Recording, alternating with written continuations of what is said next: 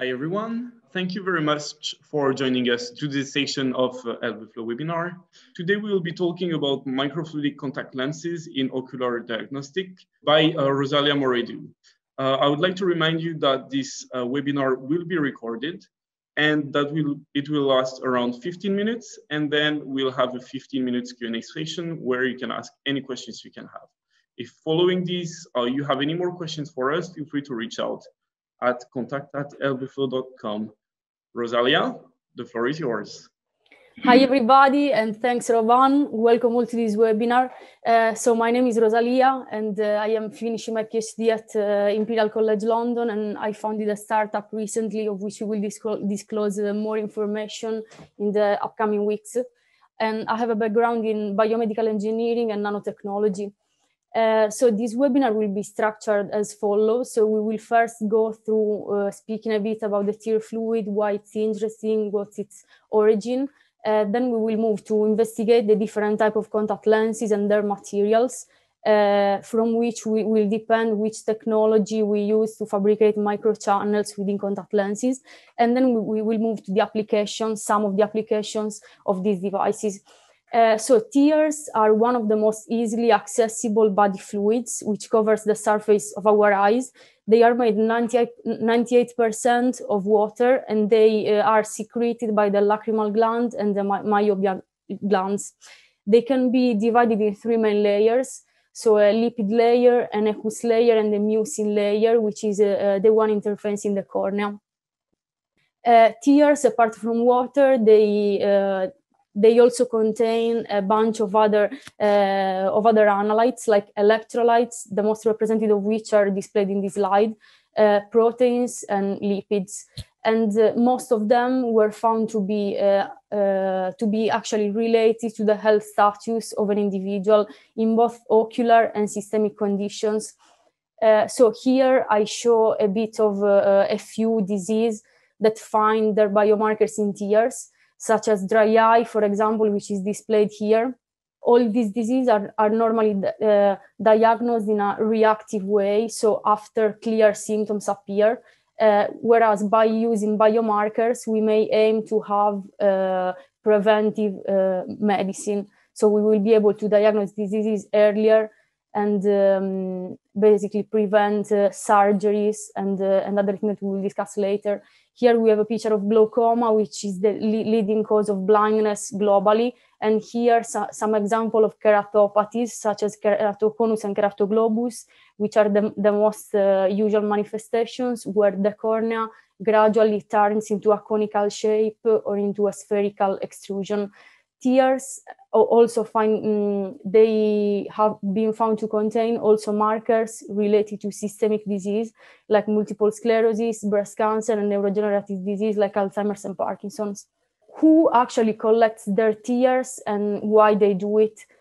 So tears, there are some people with ocular disease or at risk of developing them who have like for a family history, for example, of ocular disease. And they usually get their tear screened one per year, just like most people do with blood.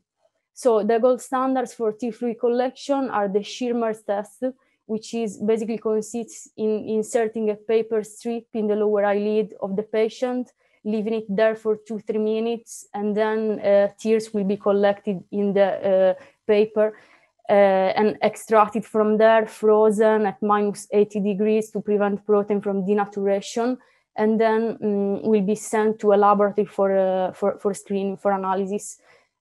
This method, as you can imagine, despite being the most common, induces high level of contaminations from the paper, from the environment, from the fact that it induces local irritation in the eye that has been found to change the tear composition in the specific point.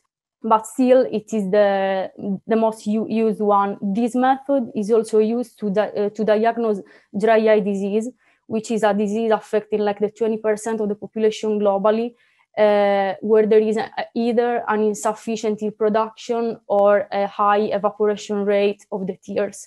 This is another method that uses a tube made of plastic or glass of a similar fashion, but is used only for sampling and not for dry eye disease diagnostics. So just to give a little bit of information for the background, this may seem like a niche field at the beginning, but actually ophthalmology is one of the busiest specialties in England, for example, providing over 7.5 million outpatient appointments per year and over 500,000 surgical procedures, which could be avoided if diseases were, for example, diagnosed earlier. It is one of the less tech-enabled, as we saw earlier, even just for the sampling method. And methods of diagnostic methods are based on observation of the eye mainly. So prevention is not encouraged, also because the few machineries that are there, they may be only operated by clinicians. Whereas contact lenses are a very popular device that stays in direct contact with eye tissues, which may provide real-time continuous monitoring to measure both tear fluid parameters, so the tear components, as well as ocular surface parameters like pressure, temperature, tear volume, etc. And tears, a nice way to handle these tears in the lens could be, for example, to use microfluidics in lenses. So this was the main reason why we were interested in this field. So before jumping into the microfluid technology, I wanted just to give a brief background about which contact lenses are there out there in the market. So the most common of them are the soft lenses that most people use. They are made of soft polymers, hydrophilic polymers like polyhema as a core polymer. Then we have rigid contact lenses, which are made of rigid gas permeable materials. They are called RGP contact lenses. And these materials aim to emulate the mechanical and optical properties of PMMA while allowing gas to go through the lens to allow the eye to breathe. These rigid lenses are worn by a certain slice of the population who has specific eye problems, and they come in different sizes.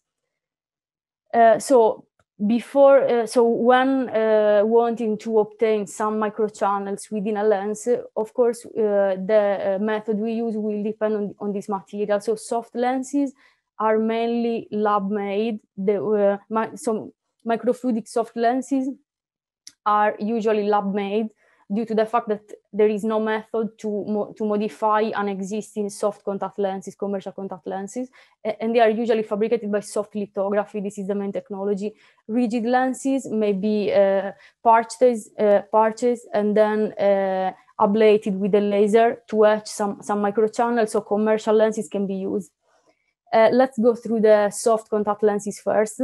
So here, soft lithography, traditional method, but in carved surfaces. This is the only main difference.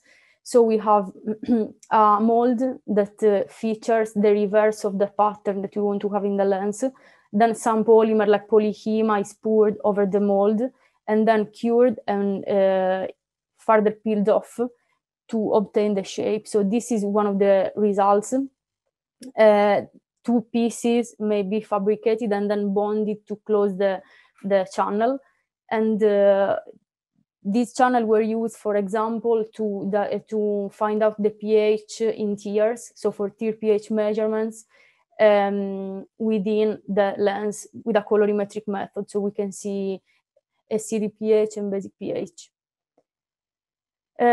So another interesting example about using soft lithography to fabricate microfluidic lenses is in the application of pressure sensors, so to measure the ocular pressure in glaucoma, for example. So in this case, this disc was obtained by fabricating two pieces, so the top piece and the bottom piece featuring some microchannels with this geometry. This device is as displayed here. So we can see a liquid reservoir, a sensing channel, and an air reservoir. So how it works is displayed here in the top right. So we can see that upon expansion, we have the liquid entering the channel. So the liquid will climb up in the channel. And upon release, air will enter the channel. So the liquid will go down. This disc was, and this is a pressure sensor. So based on pressure, the liquid is an oil. So it's not tears. Tears are not involved here. It's just the whole device that features a liquid by itself, which is an oil that was found to induce the less hysteresis. And this disc was then integrated into a PDMS lab-made contact lens.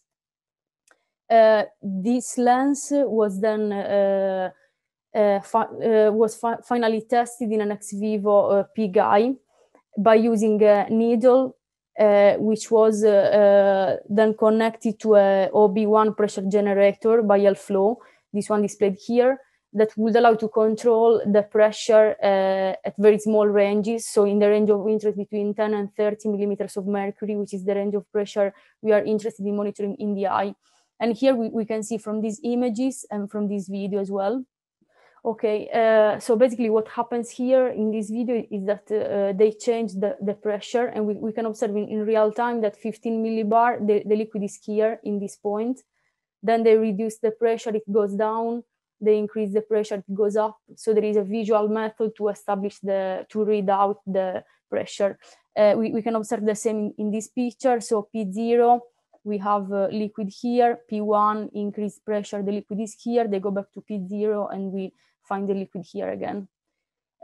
So going back to the same screen, now we move to rigid lenses, which main technology is laser ablation. So this is a very well-known technology in general. So it basically consists on using a laser to etch away some material from a surface. There are, of course, different types of lasers like CO2 laser, UV laser, femtosecond laser, etc., which differ from their specifics. So beam spot, therefore, minimum resolution that can be achieved, but they all share the same workflow, which is designing a specific pattern on a design software and then printing it out on the lens in this case. So here we can see a spiral microchannel that was obtained by a femtosecond laser, and we can see the minimum feature, which is the width of the microchannel is 100 micrometers. So we can see that it allows to fabricate clean channels and structures. And then, of course, the channel is open when the material is etched away, so it needs to be closed by, for example, fabricating a polyhema lab-made contact lens using a real contact lens as a mold and bonding it on top to close the system.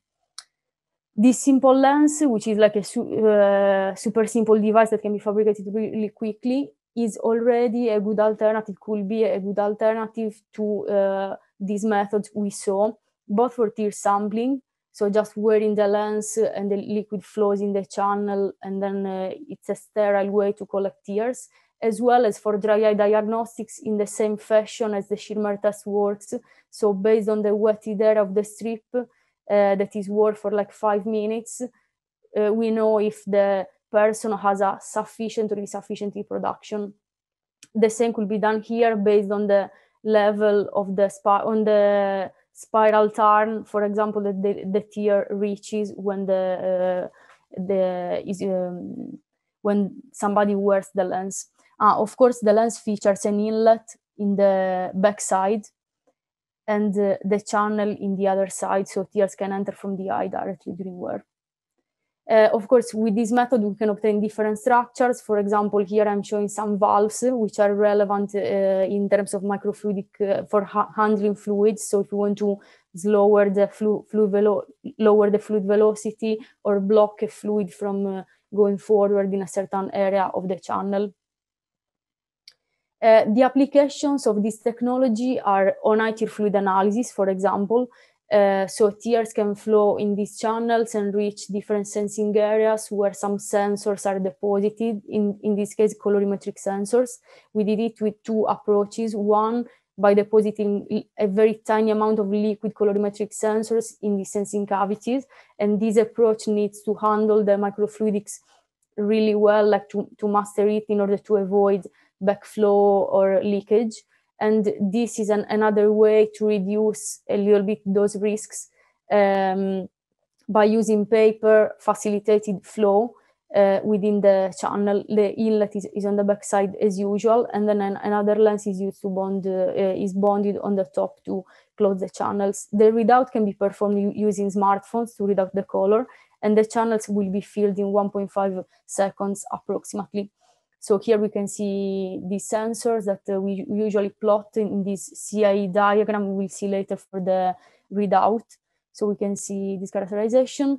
And the readout was based on the nearest neighbor model, which basically works by calibrating the software with specific colors. So let's say 3 values of pH, for example, with 3 different colors.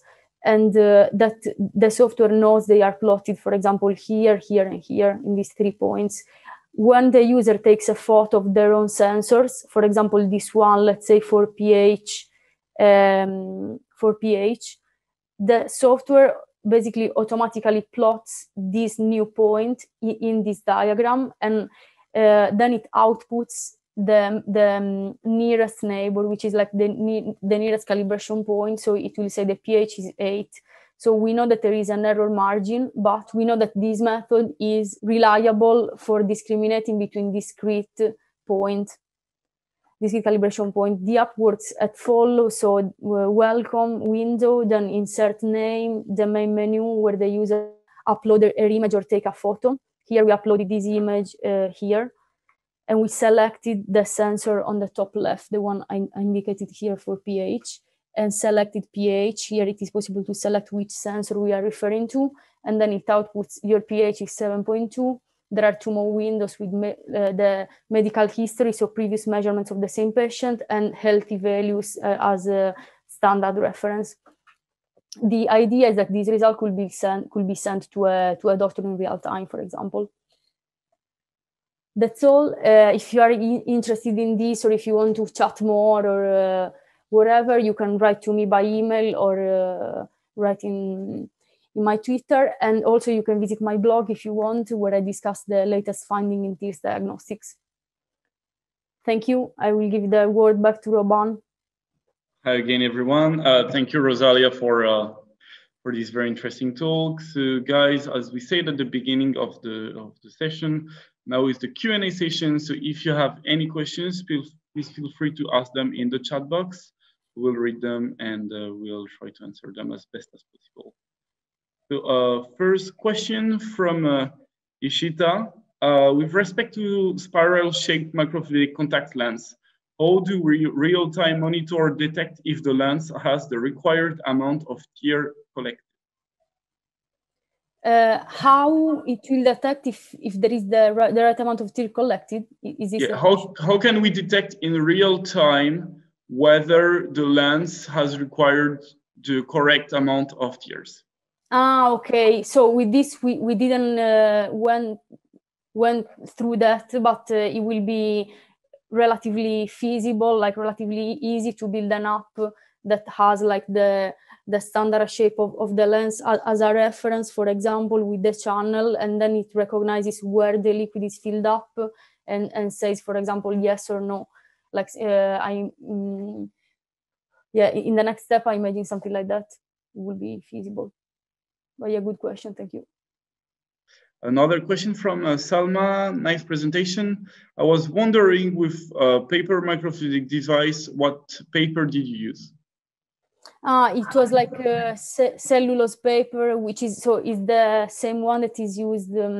I think it's called grade 1 filter paper, and it is the same one that they use for making lateral flow assays. So those like paper sensors. Wattman filter paper. What? Wattman filter paper. Wattman, yeah, exactly that one. Yeah, Wattman filter paper, grade 1. Ishita helped again. Amazing. All right. Well, I guess thank you everyone for your time. If you, again, feel free to contact us if needed. And thank you again, Rosalia, for your time as well. And I wish you a very good day. And thank you. Bye. Thanks a lot, Roban. Thanks, everybody.